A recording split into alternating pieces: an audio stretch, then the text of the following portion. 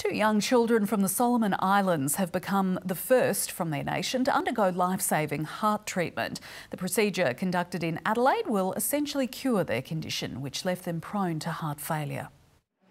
5 years ago, 13-year-old Georgina Auna was diagnosed with a congenital heart problem. It's easily treated in Australia, but not in the Solomon Islands. It's everything to us.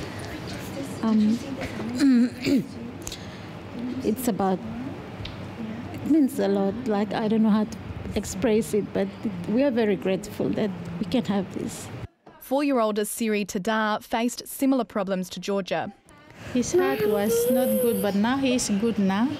The catheter is in the right ventricle of the heart, and in real time we can see the moving of the heart. The children's surgeon Andrew Kelly says congenital heart conditions are unexpectedly common, with about 1 in 100 babies affected. But the corrective procedure is relatively straightforward.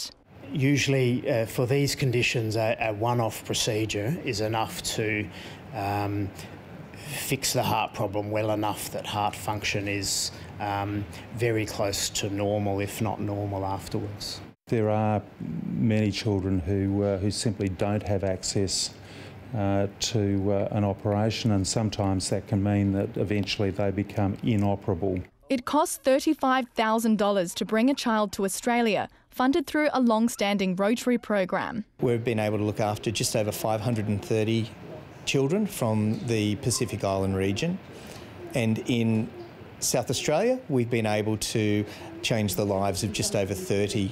We are excited and we are grateful that she can have this help from here. An opportunity more children from the Pacific will be given soon. Brittany Evans, ABC News, Adelaide.